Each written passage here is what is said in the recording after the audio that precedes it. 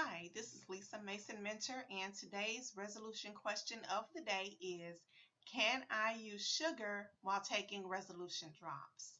And your answer is actually yes. However, there are restrictions, and we're going to go over here and look at the actual resolution product guide. This is the official product guide released by Total Life Changes for resolution 20. Okay, and so we're just going to scroll down, and I'm going to show you where you can actually find what kind of sugar. Now you'll see there's all kinds of information here. You can actually use stevia and sweet and low. They are allowed. Okay, they are the only ones allowed.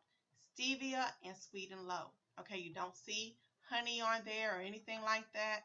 I'll tell you what's not allowed. You cannot have aspartame, sucralose, which is Splenda, or regular sugar. They are not allowed, and honey is not on this list either.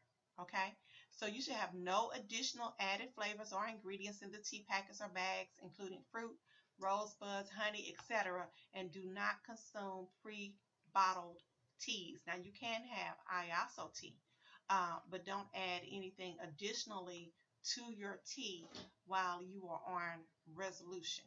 Okay, so that is the answer to your question. Yes, you can have stevia and sweet and low.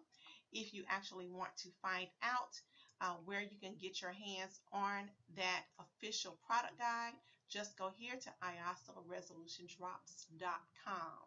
If you'd like to be a part of our resolution challenge and lose 30 pounds in 30 days and be added to our private Facebook group, just go here to lose30in30days.com.